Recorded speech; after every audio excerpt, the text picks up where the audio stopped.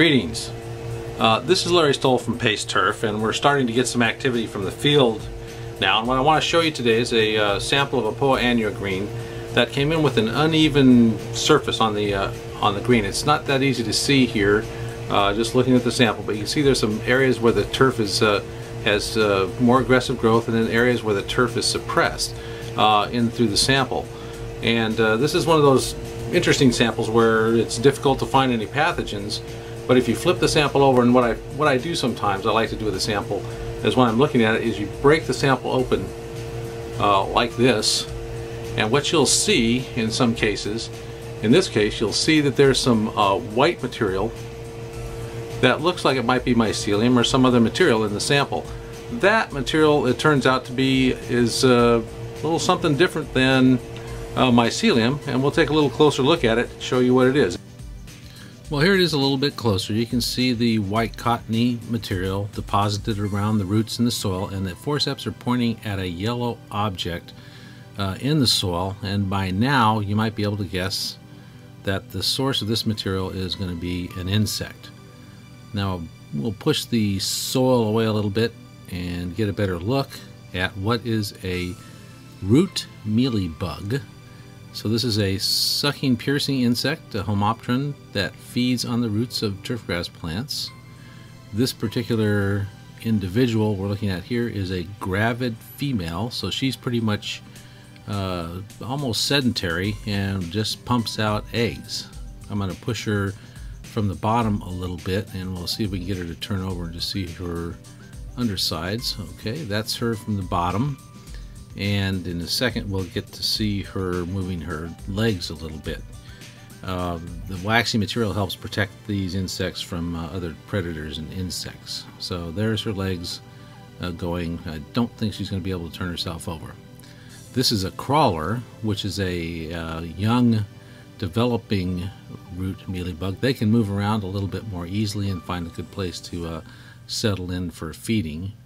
Let me push the soil away so that you can get a better look at this individual. And there you go, and you can see the little antennae, and they have little eye spots or light sensors that will help them move away from the light and stay down into the soil, so you see the insect moving away. And what we'll do is pick both of these insects up and transfer them onto a microscope slide to take a little bit of a closer look. And as you might imagine, they don't do well when they're placed between a cover slip and the slide with some water. They're pretty soft bodied, so they tend to pop a little bit.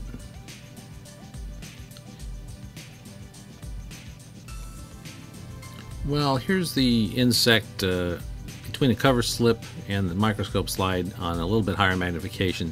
She didn't do so well in this stressful condition, and you really can't see much. They're a little bit difficult to get the structures picked out.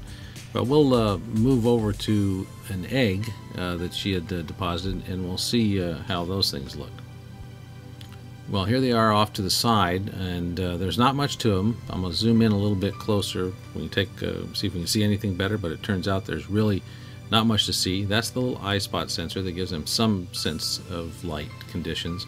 And the legs are folded against the body. The legs are on the bottom side of that image, and it's really difficult to make much out.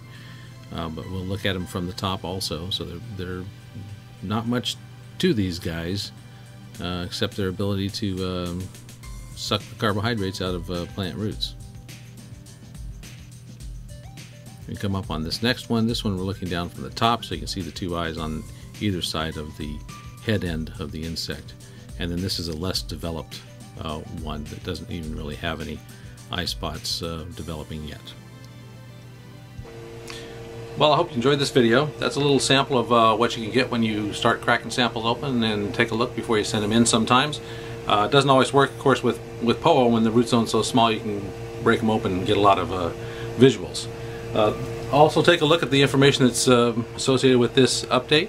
And for control of an organism like this one, you can fall back onto Section 2EE, which allows you to use pesticides that you normally would use to control pests for pests that are not on the label.